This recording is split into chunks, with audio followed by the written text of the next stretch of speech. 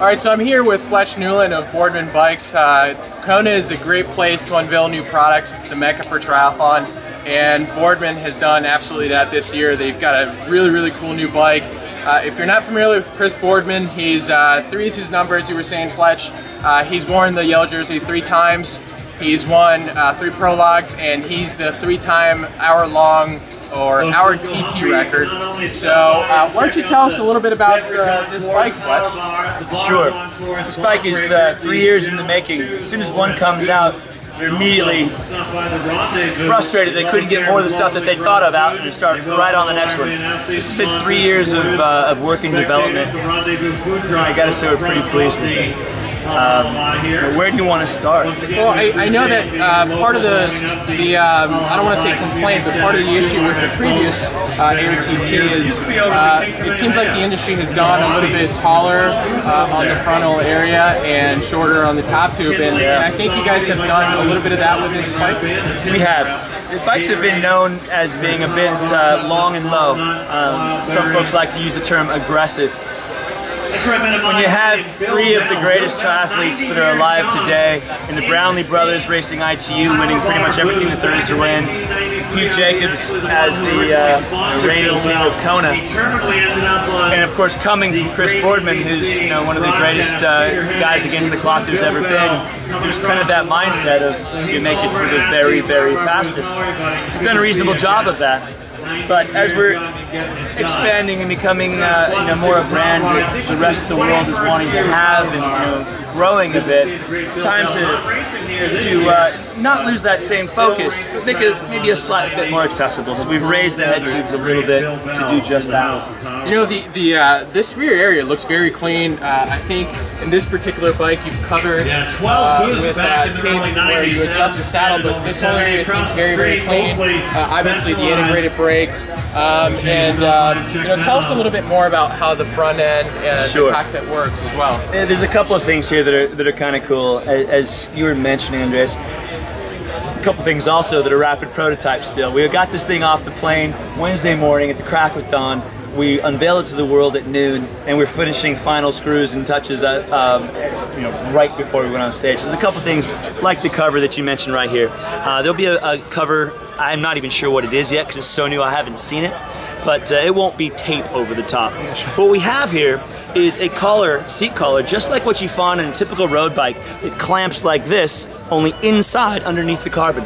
So there's no pinch bolts, there's nothing to slide. When you set it, it's done, and it stays right there. Up front, as you were suggesting, if you look at our previous bike, just like most everybody's bikes, especially previous generations, cables everywhere. What we've managed to do is hide the cables to the point there's darn near nothing to be seen. And in fact, the brains of it all is underneath this cover. So what you see initially is your Di2 controller.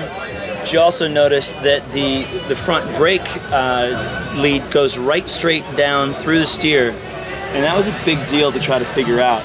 So in fact, you could change if you wanted to. Chris would not be happy, but you could change the fork out with almost anything else you would want. You could change the whole bar assembly out with anything else you want. It's all interchangeable. This is one of those prototype pieces where you can see it doesn't sit quite as it should. It will in the final version. And then down in the brakes, behind the covers, on both sides, you have full access to all of your adjustment. But because everything is completely hidden, you don't get knocked around. It doesn't get bumped and moved and needing a great deal of adjustment.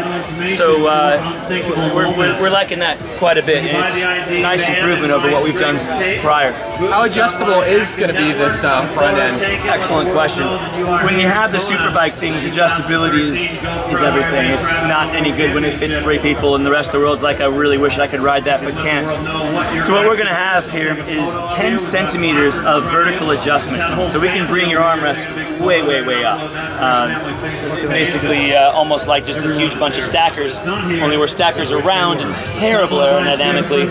These will all be aero and work nicely. And And then from there, the pads move in and out, and then they swap as well, so you've got a full range of adjustability from the guys who might be doing an Olympic distance or a TT, who stay really in tight with their elbows, to guys more Ironman, who there's no way they're going to be out there for 5 hours pinched in like this. They need to open up their chest and breathe a bit. This will move with them.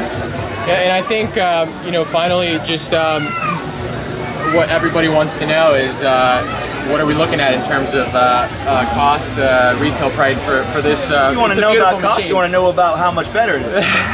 Well, that too. I mean, certainly, you guys were saying at the press conference that it's about 20. You feel about 20% better, faster. When we did the press conference, it was fairly abbreviated. So let me give you the full picture just briefly, if I may. When you look at this frame versus that frame, our previous generation, yes, it is basically all the different yaw angles. If you kind of boil it down to an average, it's about 20% faster than what we had before. And that sounds wonderful, and most manufacturers will leave it at that. But if you start to think about it, if these manufacturers were all correct when they threw huge numbers like this, as Chris says, we'd be fast approaching the speed of light. I don't know about you, but I'm not. So you have to look at things a little bit more deeply. And so then when you put all the gear on it and a rider on the bike, that 20% drops to 11% immediately.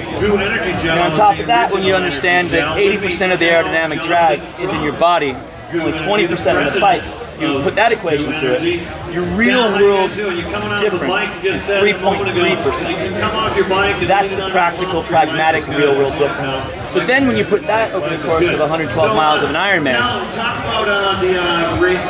and try to come up with as close to an average as you can, which is an impossibility because the winds are going to be, you know, varying and the undulations of the road, etc.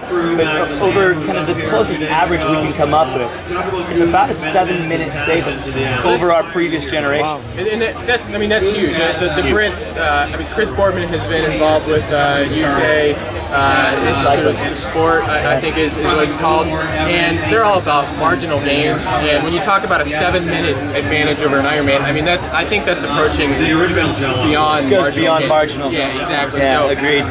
Yeah, absolutely. Chris was for 9 years the head of R&D for British Cycling. They got lottery money from the government, and the sole purpose was to figure out how to make the cyclist a force. And whatever it took, his reputation, they just let him do his thing. And he figures he spent between 4 and 5 days a month for 9 years in the winter. I'm not sure there's anybody alive who can lay claim to anything even all that close to that. And they had zero commercial pressure to come up with a product that they could sell that would then recoup those costs. So they just learned. And the British cyclists themselves, the pros, all have in their contract when they're racing in their country, they can race whatever bike they want. And so if you look back to the 2012 Olympics, some of the big name guys like Cavendish and Wiggins, they went riding their team bikes. They weren't riding a Boardman, it's important to understand that, but they were riding the British cycling bikes that Chris Boardman designed. And if you look at them back and forth, you might notice some similarities. Yeah, no, and you know, when you can't go wrong with Chris Boardman. He's got a tremendous pedigree, and you know, we're really excited about this bike to see how it does. And just to put you on the spot once again, what are we looking in terms of retail for this beauty? I only ducked you the first time, and I can't really duck you the second time because, in fact, I don't know. Okay. We just had this come out. We're fortunate. I mean, as a British company, they want to do all the unveiling of all the new line there.